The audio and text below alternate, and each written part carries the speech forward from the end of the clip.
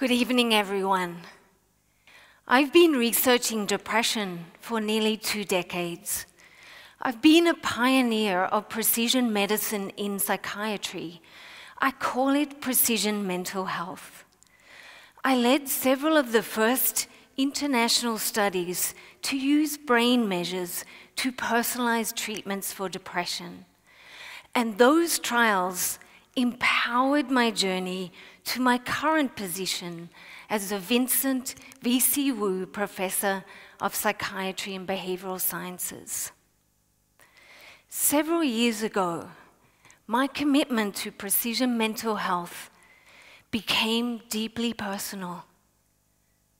My partner suffered from depression for many years.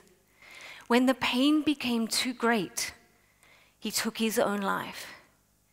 He was a physician, but he felt too stigmatized to seek treatment. He feared that having depression on his record would jeopardize his career. That experience has fueled my increasing sense of urgency for new solutions. In my research, many people reach out to me with experiences similar to those of my partner. One of those people is Jane. She reached out when she was losing hope. If I was following standard practice, I would not have tests to offer Jane. I would observe her symptoms. I would arrive at a diagnosis of depression that is a kind of one-size-fits-all. I wouldn't know what treatment would work for her. Likely, we'd cycle through different treatments over months or even years. But if Jane was a cardiology patient, I could offer her tests, MRIs, EKGs, and I would narrow down her diagnosis and treatment. I share with you tonight the hope we are creating through bringing tests into precision mental health. I have developed the Stanford series brain imaging technology. It brings together measures of the brain with machine learning to identify specific subtypes of depression. They are called biotypes, and 6 of them are shown here. We combine these in a way that enables us to move from the one-size-fits-all approach to a more personalized approach, matching individual treatments to each person's biotype. This technology relies on measuring 6 circuits of the human brain. They're like superhighways. Let's look at them. 3 of them are measured when the brain is at rest. The default mode in blue helps us reflect on our internal thoughts, our memories, and our past. The salient circuit in green detects significance, like internal states of pain or changes in the environment. The yellow attention circuit maintains our attention and our focus. I then measure 3 additional circuits when the brain is responding to tasks. The negative affect circuit in orange responds to sadness and fear. The positive affect circuit in purple, also known as the reward circuit, responds to immediate rewards like food or longer-term rewards like social connection and our sense of purpose. The red cognitive control circuit is our brain's executive. It navigates our environment and enables us to suppress distractions. These circuits are measured in a way similar to cardiology. In cardiology, we use MRI to measure the heart at rest and during stress tasks. It enables us to narrow down on the root cause of a broad symptom like chest pain. Now, with my technology, we can do something similar for psychiatry.